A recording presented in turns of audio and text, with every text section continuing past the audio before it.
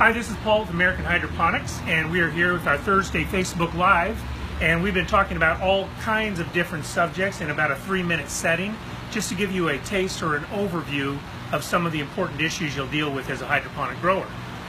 Today we want to talk about EC, electronic conductivity is what that stands for, or electric conductivity. And what EC is important is, why it's important is it measures the amount of fertilizer in your nutrient solution. So if you is too low, your plants will not get enough of what they need to grow, and the growth will be slow, and in fact the leaves will begin to turn yellow, and they will not thrive. If your EC is too high, you can actually burn the roots off the plants, and the plants, the same thing, they will not grow as well, and in fact they might start to die.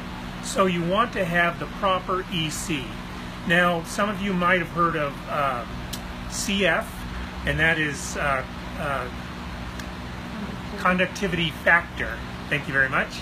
Conductivity factor, that's mostly a measurement. It's exactly the same. It's a factor, it's a tenth of the EC, and that's used mainly in Europe. Some of you might see parts per million, ppm. That is a term that's really going out. Some of the old farmers might use that, but it's a term that's going out of fashion, and it's being taken over by EC, or TDS, total dissolved solids. So anyway, EC is what we're going to talk about because that's most common today. So you have your nutrient solution, and in hydroponics it gets pumped up through the manifold, and it comes down, and it constantly waters the plants, and the plants put out roots, and they begin to thrive. These little guys are just 2, maybe 3 weeks old, and the solution goes back into the reservoir. It's a circulating solution, but we want to make sure that that solution has the proper amount of fertilizer in it, that water. And the way we do that is through a meter, and this measures both pH and EC. And the EC is what it's measuring is the salinity of the water. We use mineral salts, and they dissolve in the water. They're taken up in the nutrient, the fertilizer, in an A and a B, and they're taken up in equal parts into the reservoir. They're dissolved in water, and then that water gets distributed to the plants. And so the EC is measuring the salinity or the dissolved salts in the water. Okay? And that becomes our nutrient solution. So what we want is a nutrient solution for this mixture of crops with an EC of anywhere from 1.2 to 1.3, 1.35, something in that area. And we can tell by our hand grow line hand meter that it's 1.3. You can see that the EC is 1.3, so it tells me that it is right on. Now, for your propagation, you want that to be a little bit less. Let's see what our propagation is. We want that to come in at about a 0.8, something like this.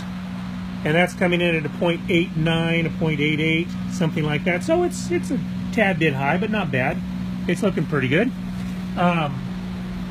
So you want to closely monitor your nutrient water so that the EC stays at the proper level, right? You don't want it too high, burn the plants. You don't want it too low. They won't get the nutrients they need. If you at all doubt your handheld meter, you can, of course, check it on your environmental controls. You can set those as well. And we are using an auto grow multi here, and it plugs into this. This remote sensor goes to our relay box that goes to our display monitor inside. Also, you can use a truncheon, and it's a very inexpensive way to test it.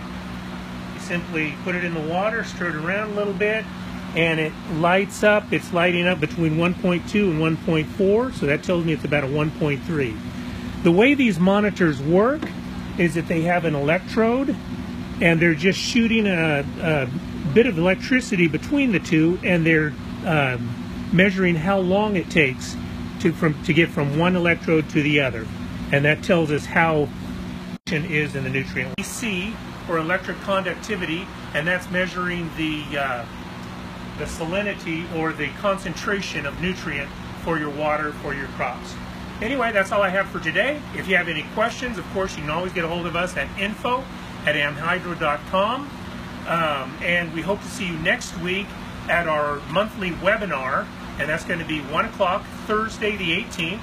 If you haven't signed up for that, you can go to our website, amhydro.com. Sign up for that. This week, our specialist Joe Schwartz is going to be talking about sunlight and how that is a hydroponic grower's best friend. So until next week, I'll talk to you later. Thank you.